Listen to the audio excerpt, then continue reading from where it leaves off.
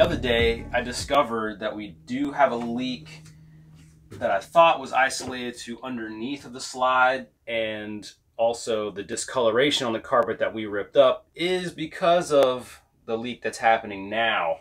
I had the valances just sitting over here on the slide, just out of the way. This is dry and this is soaked, and it was leaning up against the back wall. A lot of you might be thinking, well, Dennis, you spent, all that money on an RV physical condition inspection. How come your inspector didn't catch this? And I kind of have the same question, but to his defense, this was all covered. There was a couch over this that he's obviously not going to pull the couch out to check for anything underneath of that. It wasn't raining the day that he went there to inspect the RV. If there's no red flags, then you don't really dig any deeper. We've obviously started ripping things out, and it's been raining torrentially, so the red flags are popping up now. There would be no way for him to have known this. Yeah, I spoke with a buddy of mine who is at the end of getting his NRVIA inspection, and kind of sent him some pictures and was like, yo, why, would you have caught this? And he was like, if it's covered and there's no red flags, just like I said before, no one's gonna know. This is stuff that unfortunately for us was easily missed because it was buried so deep. Just so y'all, have a heads up, if you're gonna go the route that we've chosen and buy used, just sniff around, look at any blog or vlog that's gone through a renovation, and this is something to plan for. Luckily we bought this coach at the lower end of the retail pricing according to NADA, so it's not something that we want to be spending the money on, but we built that into the budget when we bought the coach, that just for unseen, who knows. It looked clean enough that we didn't expect a leak, but you should probably go ahead and plan on there being a leak of some sort in the used coach that you're buying, just to be safe. Plan for the worst, hope for the best. That's kind of what we did here. And I know I'm Eeyore right now, but because I don't really want to have to deal with this, I'd rather build my couch and my desk and take my first trip. But it's got to be right before we leave, so this is just another little speed bump that we have to get past. It'll work out. So as you can see, we're underneath the slide of the new RV. I just kind of wanted to point out that the inspector that did the physical inspection actually did take pictures and notate this rust on the corner here that you can see. But even I would have chalked this up to just external weather exposure. The other side of the slide that's not having the issue is kind of showing some signs of wear in the same spot.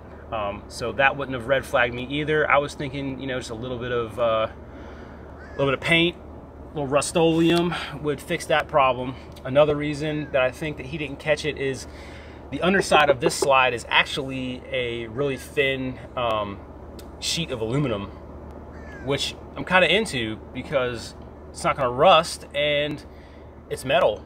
It's not plastic. It's not that waterproof just sheeting that they put underneath a lot of the newer RV slides, like the Grand Design we had, which there's nothing wrong with that.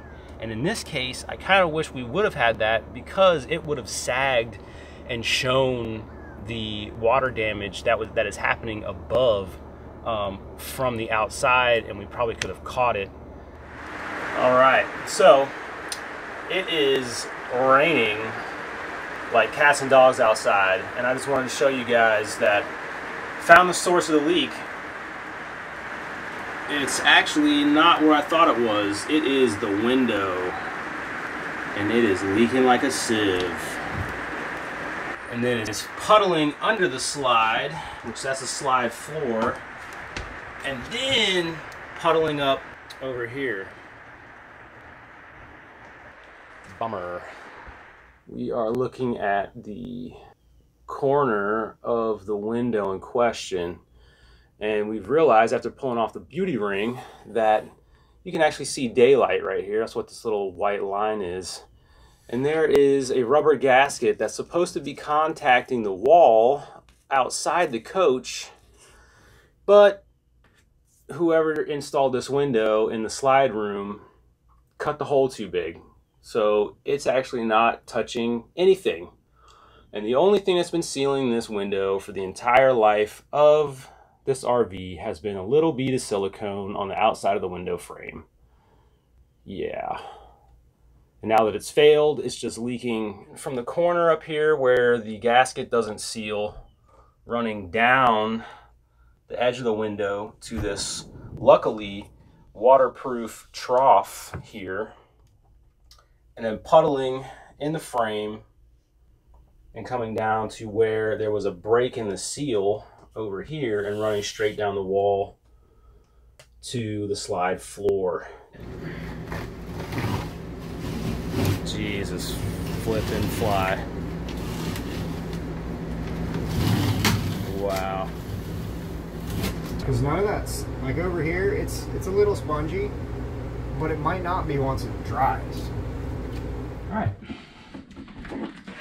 So we're getting a little off track here, but the goal today is to take the window out of the slide and try to shim it to correct the angle that it's sitting on. Another thing that I'm trying to do is get this trim panel off the wall so I can peel back the linoleum underneath the forward corner of the lower part of the slide to see how extensive, hopefully not that bad, the water damage is underneath the linoleum.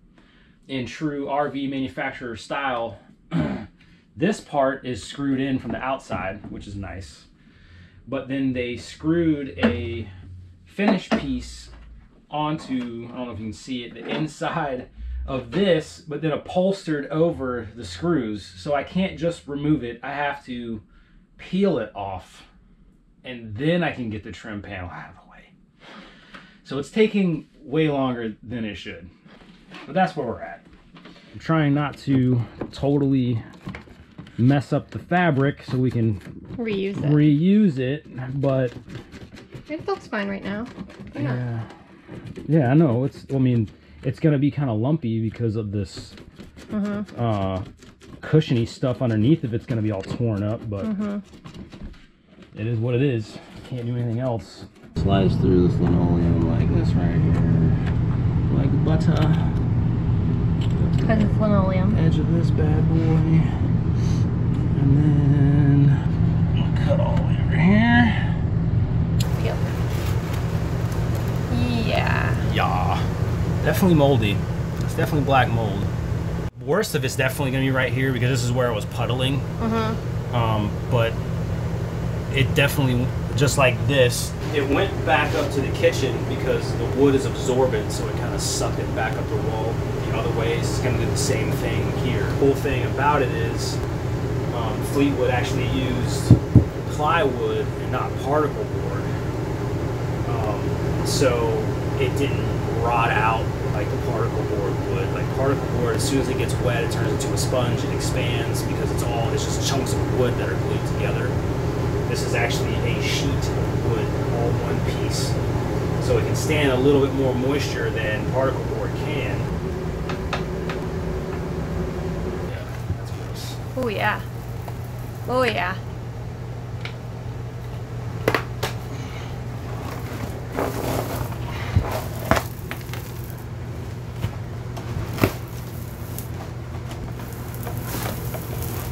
Well, it looks like it's just concentrated to around the slide.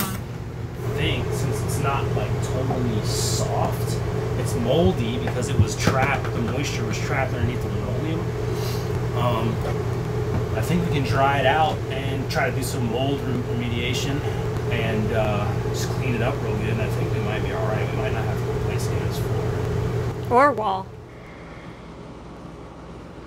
Basically right now I'm just cutting through the old sealant, and then once I get it down I'll scrape and clean. Oh look, this hole, there's another huge gap right here. The window's about to come out now. Yeah, this window had zero, might as well say, sealant around the top of it. Basically what I'm doing is, I don't know if you can see the scraper coming in from over here, but I'm just getting behind where the gasket, the seal is inside of the frame, getting it off the wall. So I'm just gonna run the scraper behind the window frame until I get to the other side, and then it should start like that. Wow. That's what we wanted. There it is. It's out. This is what we're about to replace with some butyl tape gasket, automotive gasketry for windshields. But if you look here, you'll see that there's little bits of paint evidence. You can tell where it was actually contacting the side of the RV, and then all of a sudden, from right here where all of that pinches, and then where it turns into clean, it looks like fresh gasket, like it's never been squished, is a giant gap that's actually a defect from the factory because somebody rounded that corner too high right there. Luckily, Shane came to the rescue and gave me a legit scraper. So I switched to the metal scraper. Don't ever bother with the plastic ones, they're garbage, even if you're using full body paint. As you can see here, I tried to get at it with a razor blade with awful results. Just get you one of these and be done with it. I'm finishing getting the rest of the bionic sealant off of the sill of the window here. And then as I'm doing that, I'm going back over it with some mineral spirits. Just go straight to the mineral spirits. Don't try to do it with denatured alcohol because the denatured alcohol won't break down. It's good for like a finishing cleaner. Use the mineral spirits first, then go back over it with the denatured alcohol to kind of give it a clean, dry finish after the mineral spirits. But I don't want to go too far into how to install a window because there's plenty of way better videos on how to install an RV window. Check out the RV Geeks. Check out RV Education 101. Those are the ones I watched, and here we are. And here we are. So yeah, we're almost done. As soon as I get the rest of this cleaned up, I'm gonna show you what we're gonna use to seal the window frame, which it is a butyl product, but it's not butyl tape. Let me get done with this and we'll move on.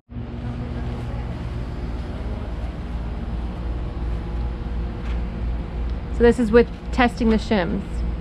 Yes.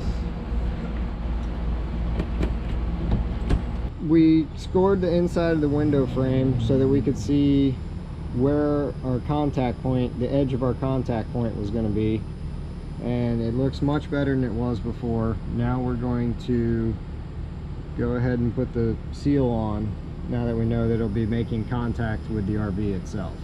So it's time to install. Especially because we're losing light. You guys look pretty dark. Wow, we have a lot extra too. Yep. So you just run the bead of this foam butyl hybrid around the edge of the sealant strip inside of the window frame, and then you want the end of it to overlap about a 1/2 inch. So I guess here it looks good. I think it's about a 1/2 inch, Shane. Yeah, it's pretty close. So now you just trim this. Booyah. So now we have a solid butyl based tape bead all the way around, and make sure that the weep holes are at the bottom when you reinstall it, and make sure that your butyl tape seam is at the bottom of the frame as well. Let's put this thing back in the RV because it's getting dark.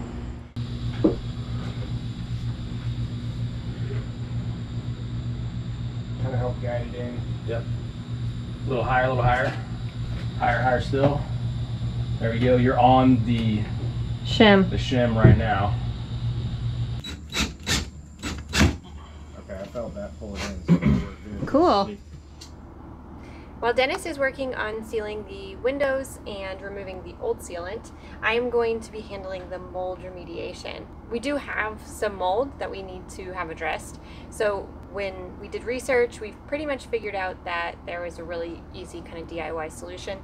We're going to add 1 part bleach to 10 parts water. So we're going to be doing 3 gallons of water to 3 cups of bleach, and then we're pretty much just scrubbing it with a scrubby toilet brush so I can get under the slide.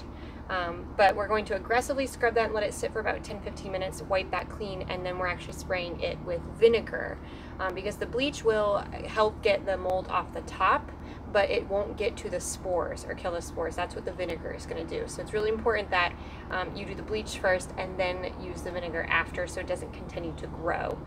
And just make sure that you have gloves and a mask so that you're protected because you are dealing with mold. You don't want to be breathing that in, and be in a really well ventilated area. So we're going to be turning off the AC, working in the hot 40 heat with the windows open so it's just not so fumy and moldy in there. We're also going to be getting a dehumidifier to pull all of the moisture out of the wood and try and dry out from where we had the leak.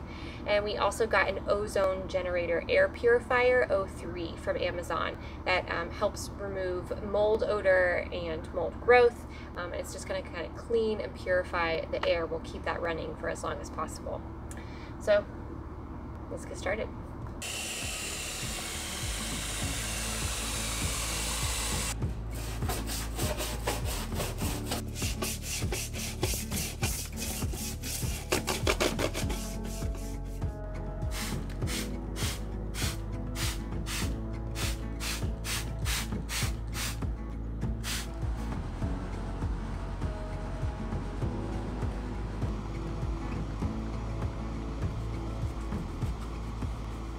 I'm ready to start sealing. I'm a little nervous, taking all the necessary precautions, followed the advice from a few experienced people with RV sealants. They're telling me that you should lay some tape down to get clean lines after you pull it with your finger. Got my rags soaked with mineral spirits, that way I can finger drag, wipe off the excess, finger drag again. But we decided to go with ProFlex RV sealant. It got good reviews on Amazon. Lazy Days had it in stock, so I bought it.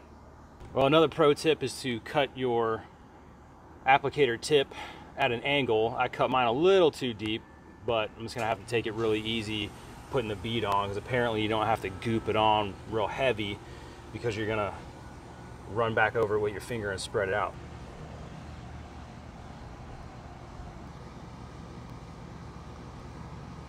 All right, this is the test against time. This is already kind of starting to glaze. Now I should just be able to rip these up, because if the sealant dries, then the tape will be stuck underneath, and we'll have blue strips of tape underneath our brand new sealant.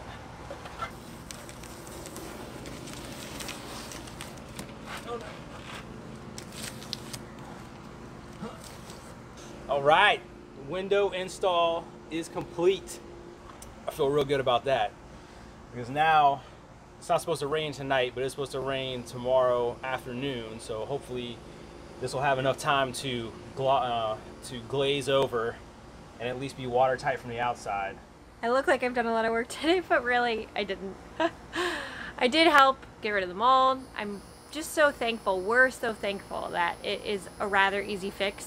Leaks can be a huge problem for RVs, especially if there's rot, and we feel so thankful that the subfloor and the walls don't need to be replaced, and honestly rather cheaply. I mean, we splurged and got a dehumidifier and the air purifier, but we could have pretty much got this job done for under $100, which is really nice.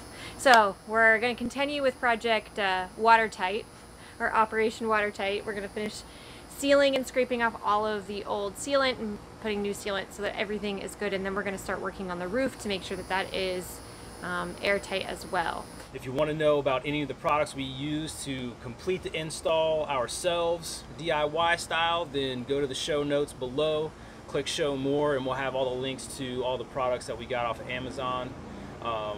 If you like this video, please give it a thumbs up.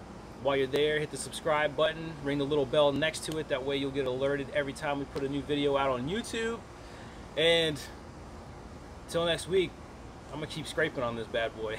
See this gray hair in my chin? It's from Liz not recording when it's supposed to be recording. Liz not recording and RV problems. I didn't have any gray before we left on our grand design trip. Yes, you did. In my face? In your face? Yeah, you're also 3 years older. Like this is like a food truck. I'll have an order of French fries, please. You got sweet potato fries?